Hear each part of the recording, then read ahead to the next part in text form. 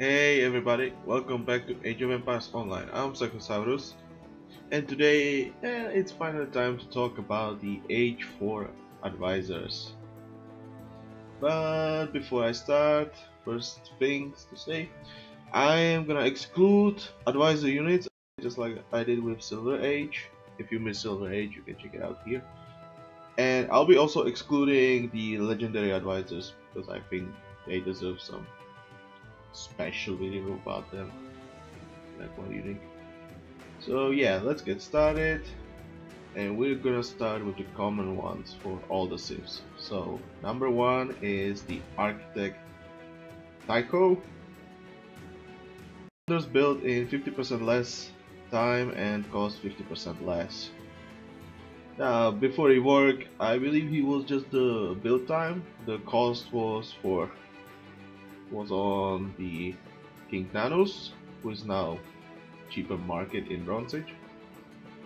So yeah, so definitely he's got upgraded, but still you will probably never pick him unless you're doing some kind of quest that you where you are supposed to build the wonder within 20 minutes. There are some quests with that, but I don't know if you ever play those quests. Yeah, that's pretty much the only time. If you just will have to build a wonder, that's the only time. Otherwise, I just don't see him being useful at all. I think this is like one of the least useful advisors in the game. But when you have to build a wonder, he can be a great choice. Okay, legendary one. Battlemaster Theokoles. Infantry units have 10% more health. I like this one. I think he's very useful, and it's definitely useful for the infantry civs, such as the Norse and Celts. You can definitely use him.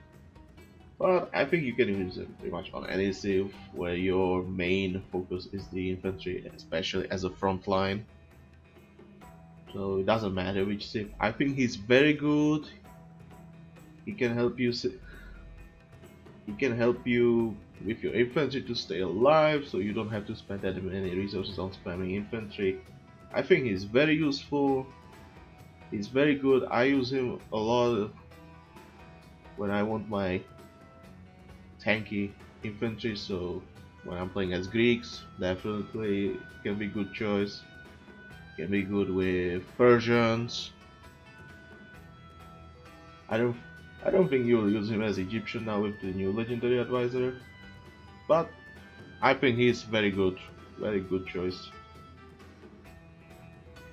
Okay, this is a Greek one. I'll keep him for later. So let's move on to Darius. This is an advisor you can get from Skirmish. And what he does, guard towers can attack and see 30% farther. That's quite a lot of range. When you realize that the basic range of tower is like 30 units, hang on, I can actually check this. Actually, if you take a look, guard tower, yeah, basic range is 30, so 30%.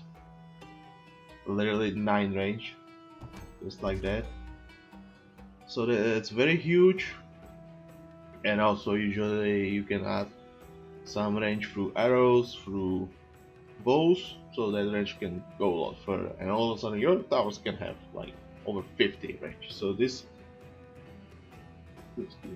advisor can be very useful, especially on defensive quests and the quests where you build all the towers. You could use him during the Halloween event, during the Don't Let Them Balsam Bottom, I think it was. So I think this can be very good advisor. I don't use him that much because I'm not like heavy on towers. I'm not building that many towers, and when I do, I don't need that range. I already got like over 40 range, so why would I even go further, right? But yeah, he can be definitely useful. You can use him. I don't think he's that necessary to use, and I think there are better choices, but he's great for your defense. Let's move on. Fourth, Lieutenant Xanthe. Fortresses have 50% more health and see 100% farther. This is actually pretty good. Like, fortresses 50% more health. That's a lot of health. I can guarantee your fortress can get like 15,000, maybe even 20,000. I don't know which fortress you're using, which is safe. So you can get a lot of health out of this advisor. So definitely great choice for defensive players. And the line of sight, yeah, that's good. Like, fortresses have naturally high line of sight, so seeing 100%, yeah, you can see the enemy a lot sooner. It's definitely good choice for defensive players. I don't use him that much because I don't think defense is that necessary during quest. You need to beat your enemy, not defend. So defensive quests, I think this can be useful. Otherwise, I don't really care. He's okay in my book. I used him a couple times, and I can tell he can be really good.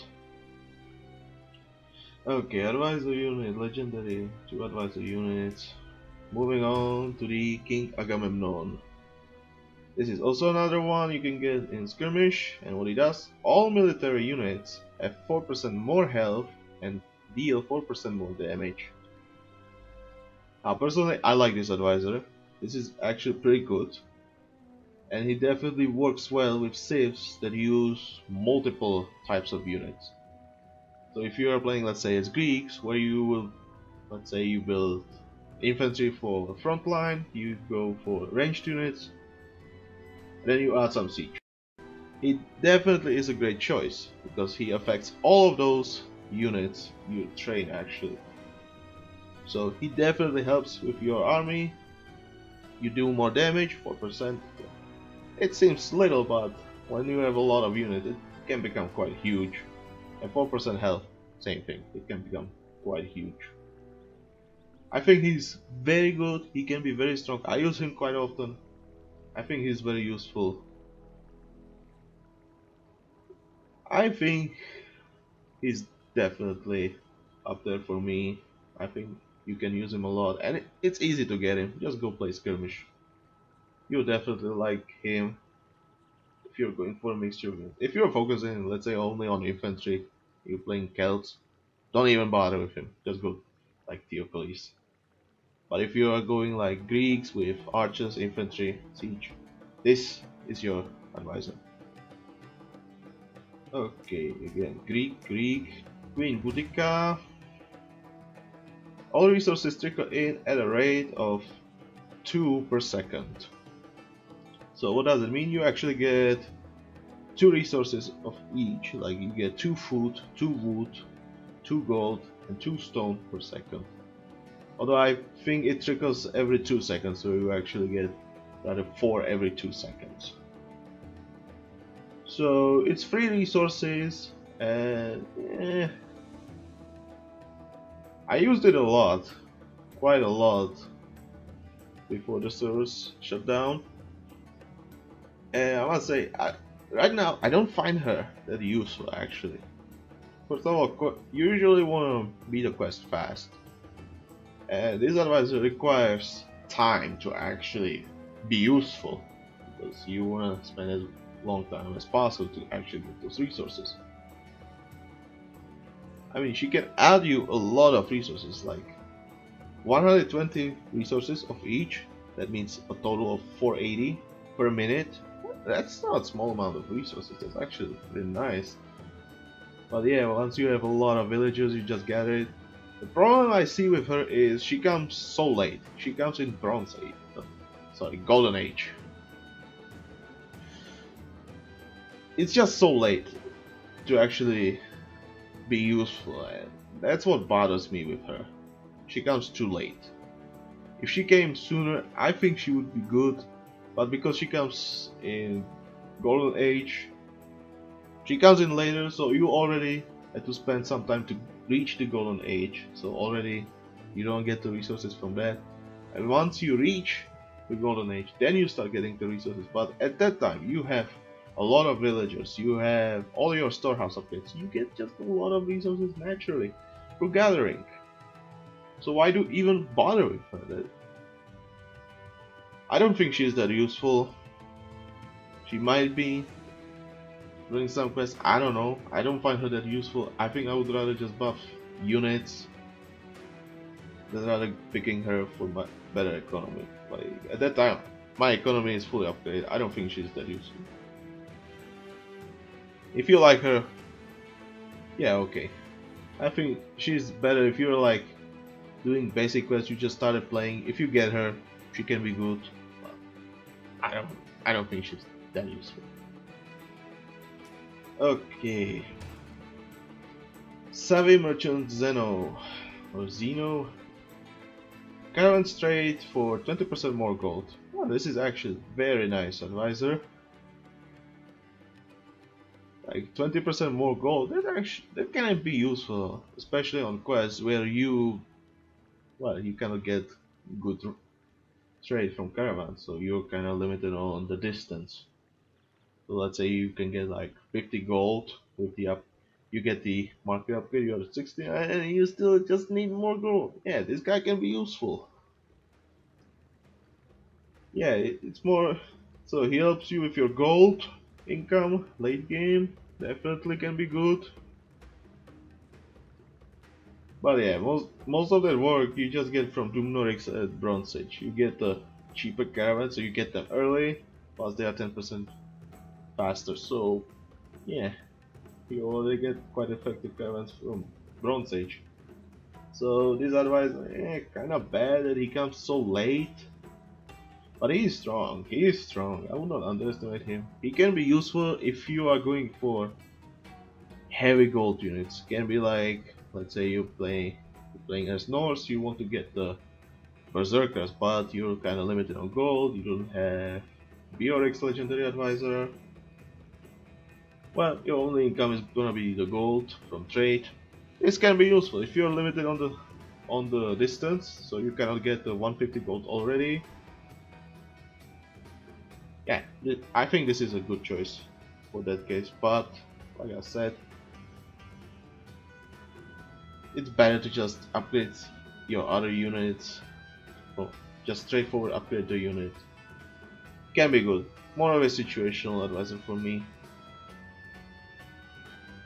Okay, let's move on. Ship Engineer Tryphon. Ships deal 20% more damage.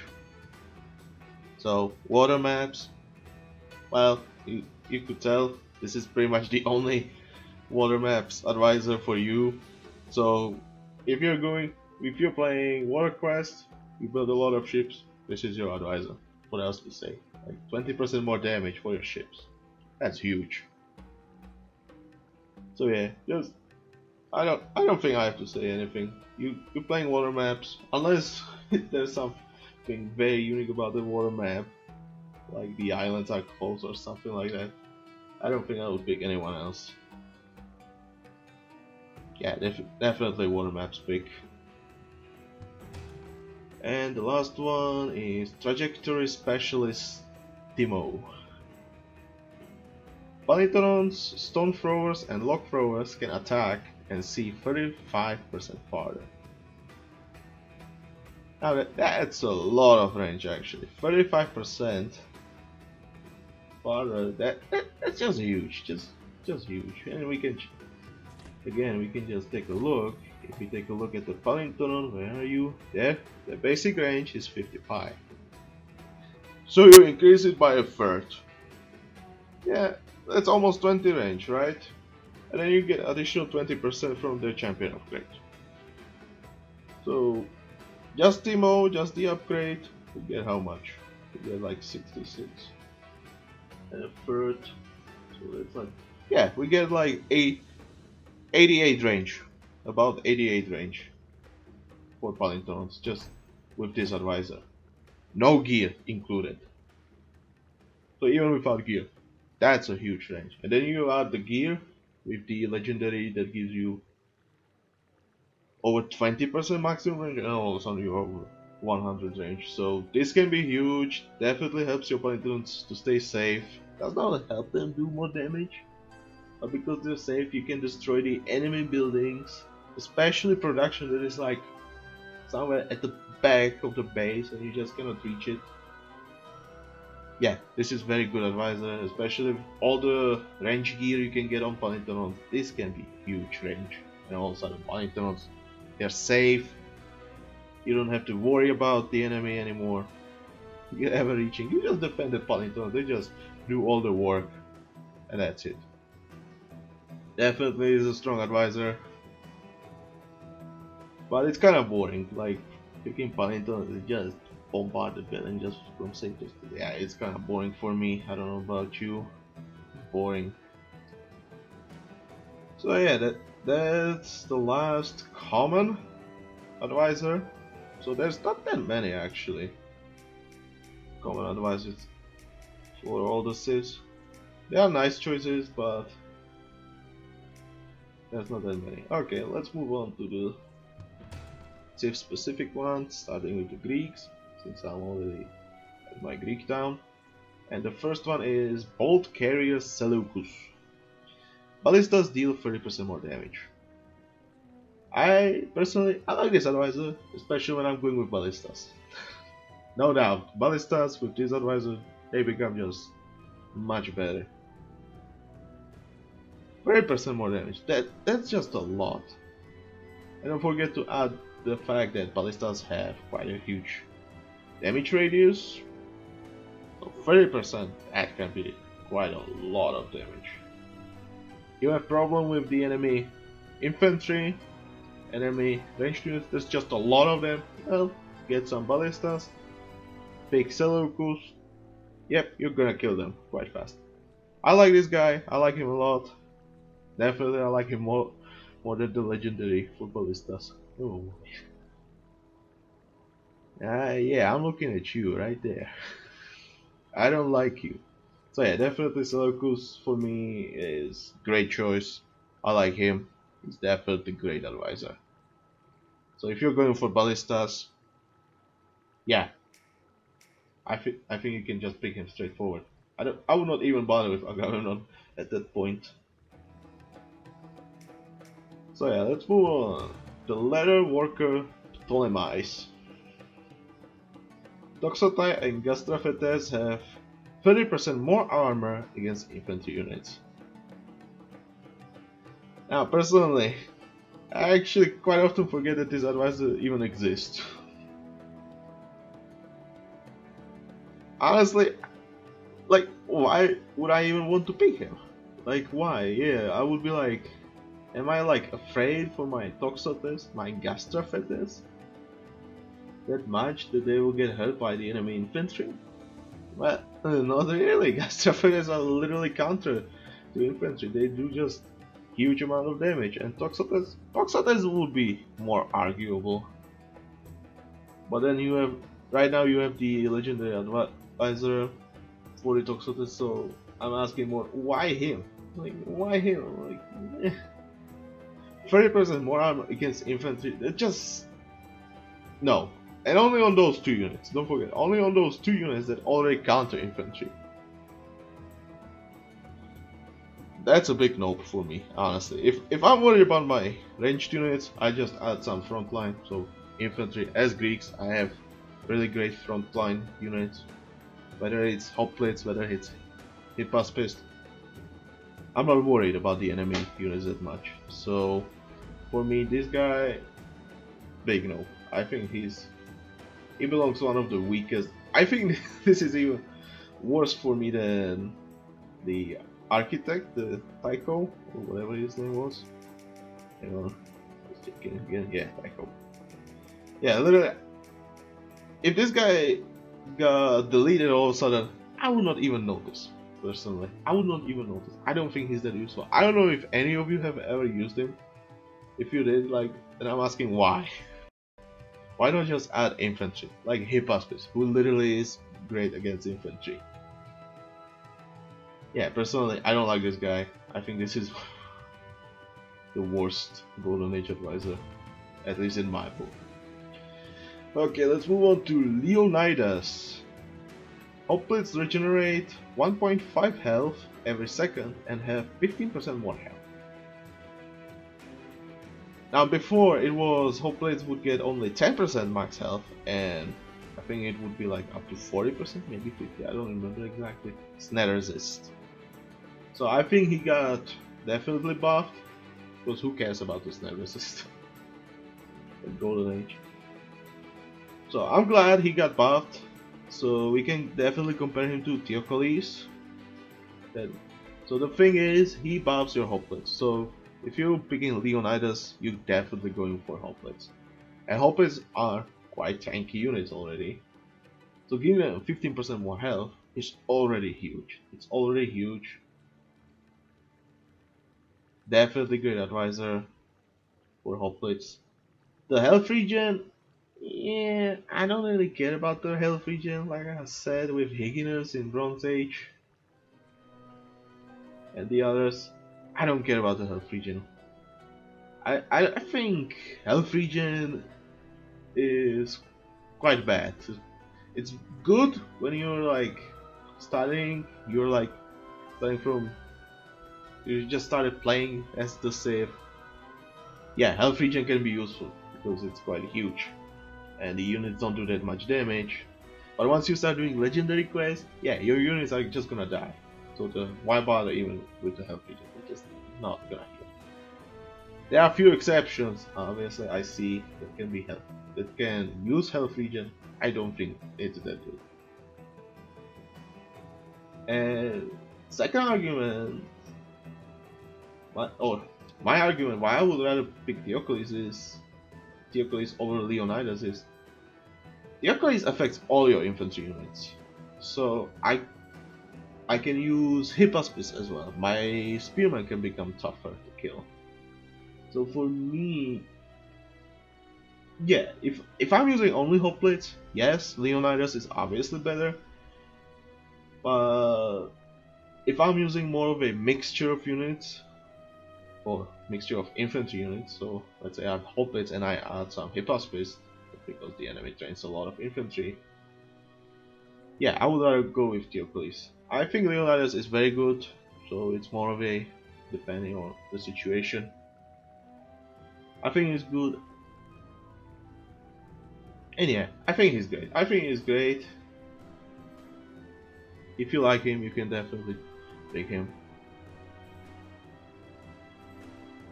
So yeah, I think he's great. He's great. And now the last Greek, riding instructor Solon. Hippicans gain a 15% chance to deal a critical strike. Now he got actually buffed, and before it was just 5% crit chance. And I already did my video about crit chance and the crit damage, so if you watched it, then you know that the 5% would be just 5% damage for your Hippicans right now. So I think this guy definitely deserved a buff. He was just weak, too weak. So now with a 15% chance, it's definitely a great choice. If you're going heavy on Hippicans, definitely a great choice. You can use him. But I'm gonna argue I would rather pick the legendary advisor, who gives health and movement speed. I think that's better because he affects all cavalry units. I would go rather with him over Solon. But if you don't have him, I think Solon can be good. If you're going just heavily on Hippicans, only Hippicans, this is definitely a great choice. But if you are going rather a mixture, or even if you are just going Hippicans, I think the legendary advisor for cavalry is better because not only that he gives 15% health, he also gives movement speed, so I think he does more. So Solon kind of becomes slightly worse choice for me, at least in my opinion. But I think I would still pick him, even if I have the legendary advisor. Sometimes just picking him for fun can be good. If you don't have the legendary advisor, this is your advisor for cavalry. I think he's good. If you like him, yeah, you can pick him. Okay, now let's move on to Egyptians. And the first one for the Egyptians is Hatshepsut Tusk Sharpener. War elephants deal 10% more damage. So this is definitely for those of you who like elephants, and I think this is quite a pickable advisor. Probably the only one that, if you're going for elephants, the only one that other choice is here, the Caprice Point Curator. And I think I got a few arguments against the Curator. So first of all, the Curator changes the cost of elephants just to gold.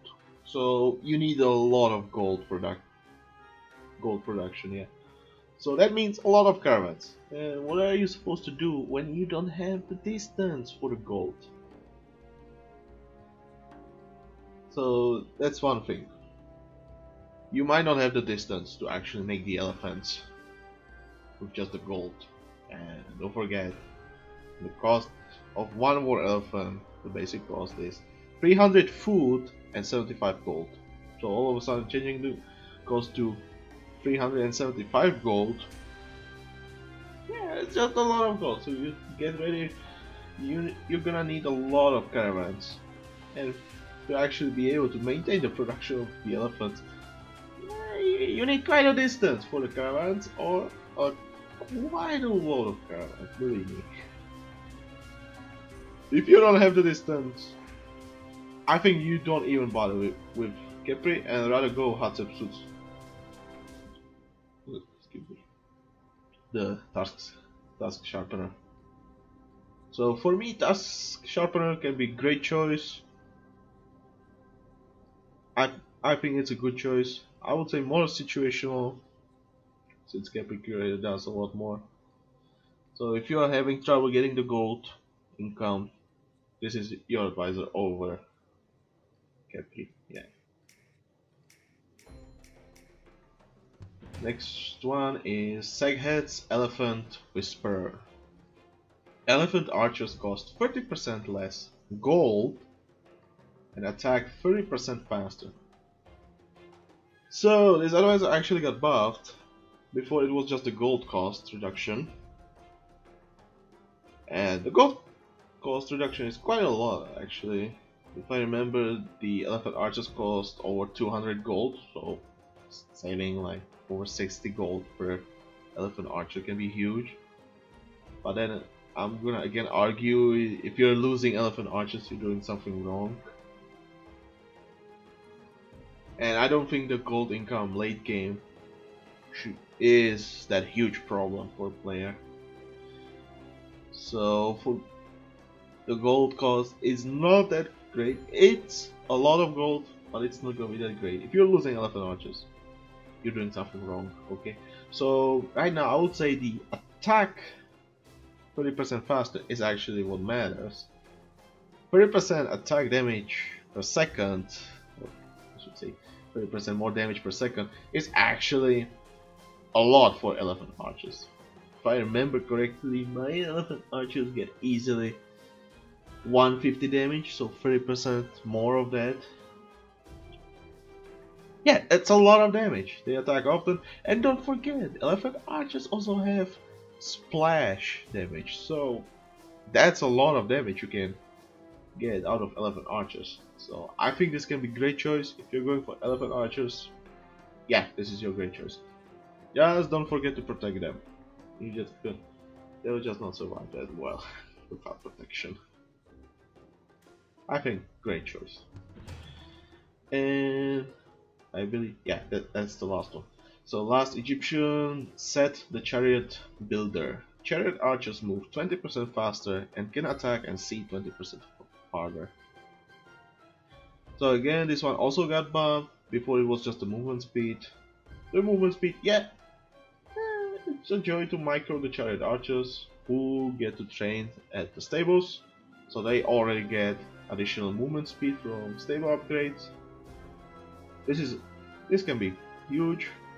So if you're microing them properly, yeah, your chariot's gonna die that easily with this advisor. And then you add the range, so you keep them safer. And now with the movement speed and the range, yeah, your chariot archers cannot die that easily. So I think this is actually huge. It keeps your chariot archers safe, and chariot archers cost quite a lot of resources, like 80 wood and 80 gold for one of those. That's quite a lot. It's not that bad, however. And you're playing as Egyptian, so it's not as bad as it looks. But yeah, keeping them alive with this advisor, it's much easier. I think this is more of a defensive bonus for your chariot archers to keep them alive, but I think it's great.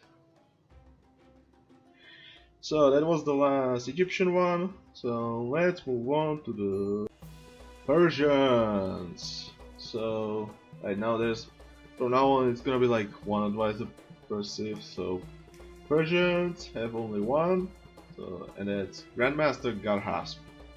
Cataphracts deal 20% more damage. Now I'm just gonna check it to make sure. Yeah, he's the only one. So yeah, Cataphracts having 20% more damage. That's actually pretty huge, but Cataphracts for me, at least for me, are quite expensive units.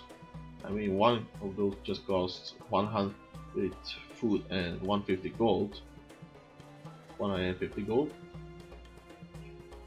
So that's already quite a huge cost just for the Cataphracts, and also they take 3 population, so yeah, they take a lot of space. And they are also the slowest cavalry unit I can think of. If I exclude one of the advisor units and just take the basic units, yeah, Cataphracts are the slowest cavalry unit. So for me, yeah, it's a lot of damage. But is it worth? Is it worth on like the slowest unit? Slowest cavalry unit? I mean, yeah, Cataphracts already do quite a lot of damage, but they are expensive, they take a lot of space, and at the end I cannot have that many at my disposal. So for me this is kinda bad, just because I cannot get that many. And at the end, Cataphracts are not that strong. But they are good against infantry, they are good against siege. Shame that to counter the siege they actually have to reach it. Oh boy, I just don't like Cataphracts right now. So advisor is good, but if you're going for Cataphracts, personally I think it's not even worth picking. Cataphracts are just not gonna be your main go-to unit. They're strong, but you will not get many of those. You will not get many of those. And as a result, you will not get that much damage, in my opinion. But like I said, I'm not a Persian player. I said that in Silver Age Advisor video. I'm not a Persian player, so for those of you who play Persians mainly, you might have better experience than I do. I think it's a good advisor, but the unit itself is not that good, so at the end, the advisor is not gonna be that great.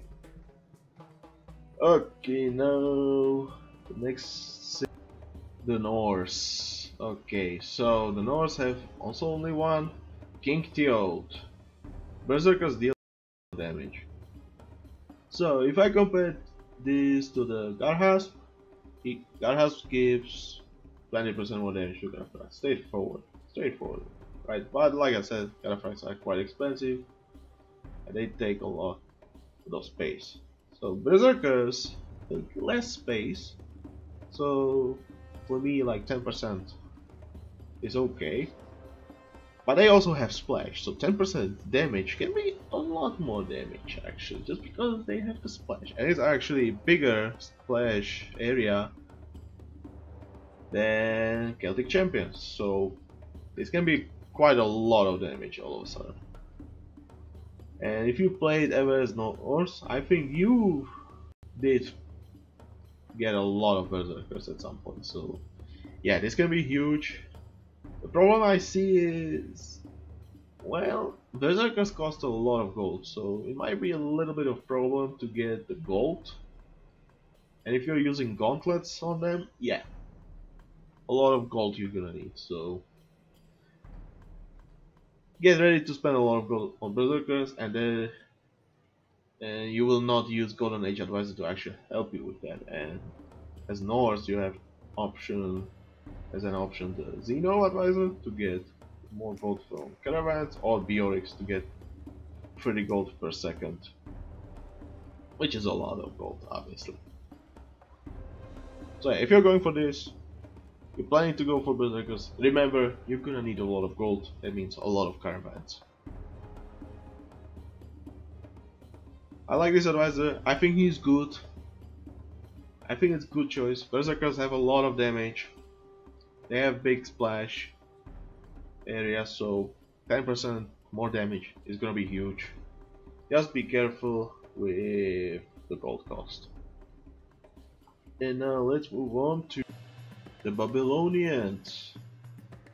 So Babylonians have General Zu, and what he does, Royal Guards are 40% more resistant to bonus damage and cost 20% less.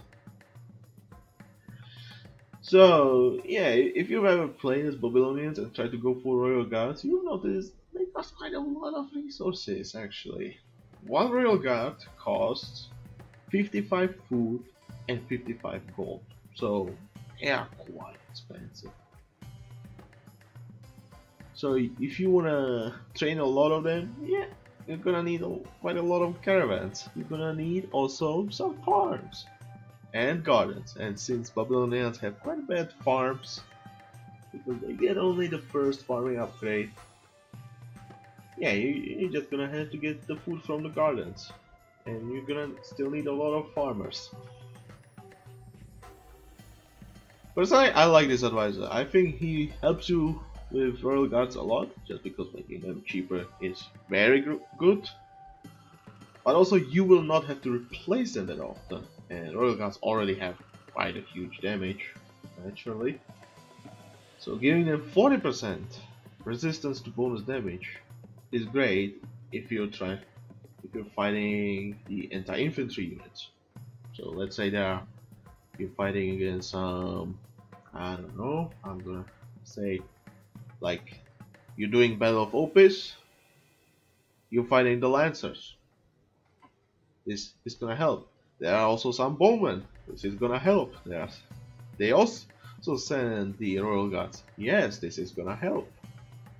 So for me, General Zu is a great choice at that situation.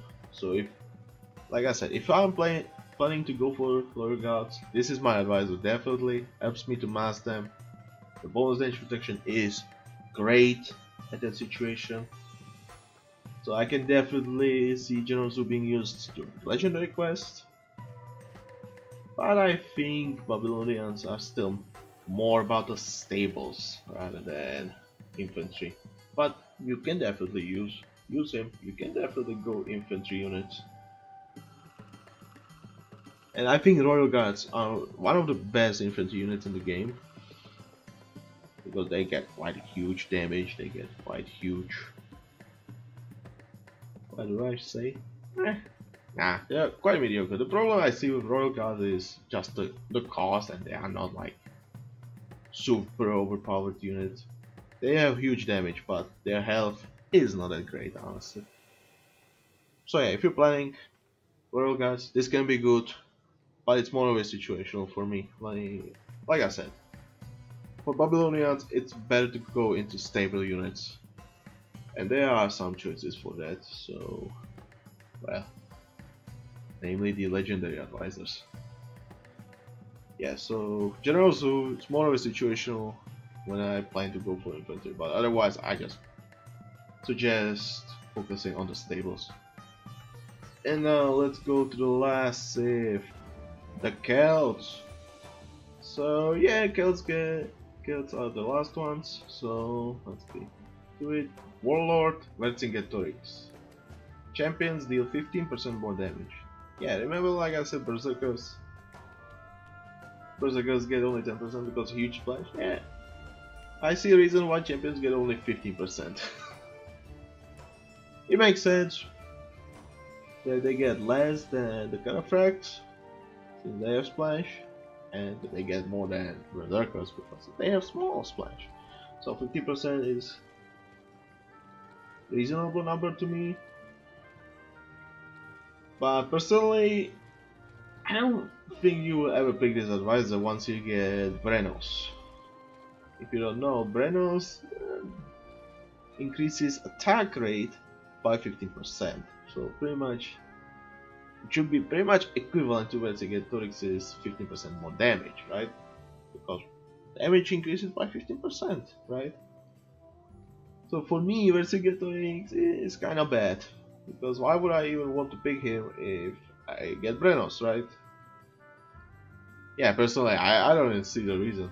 Like, the only reason I see is like the 15% more damage means, hey, that one attack that champion does is stronger. But if I take a look at Brennos, they'll attack 15% more. Let's say that the number of attacks is gonna be increased by 15%. Whereas with Vercingetorix, the damage of each attack is getting increased by 15%. So yeah, this is more of a burst, whereas Brennos is throughout the time, dealing more or applying more hits. Yeah, that's it. So for me, Brennos is obvious choice, not only because more attacks, but also he does more. He just also gives movement speed, as well as snare resistance or immunity, straight immunity. So Vercingetorix, yeah, you don't get to pick him once you get Brennos. So for me, it's useless advisor. But if you don't have Brennos, it can be good. Yeah, so if you don't have Brennos, this is your advisor. Once you get Brennos, this advisor does not exist for you. So yeah, that's the last advisor in Golden Age. Like I said, I'm excluding the legendary one. They deserve some more special video. And also I don't have all of them, so I cannot even tell you about those. And again, I excluded the advisor units. Like I said, in Silver Age, they are more of a situational rather than like must pick. So as you could see, the Golden Age advisors are more about specific strategy. Like when you focus on infantry units, you can go to Theokoles. If you are going specifically for one unit, let's say champions, you can go with Vercingetorix, and so on and so on. So they are more specific. You just need to make a choice. Like I said, there are some good, and then there are some really bad advisors. I think there are some good. So yeah, that's all from me for now. Also, I'm planning to make one more video. Hopefully, it will be done today. I'm still working on it. So yeah, hopefully I'll be done today. So thank you very much for watching. If you enjoyed this, press the like button. If you missed any previous, just check. There's a playlist. You can find all the advisor videos there. And if you want me to do something like this, talk about something, just ask in the comment section. Don't forget to subscribe for more, ring the bell. Yeah, this was Psychosaurus, and hopefully the next video will be done today. I'll see to it. So I'll see you there. So later or tomorrow. Bye!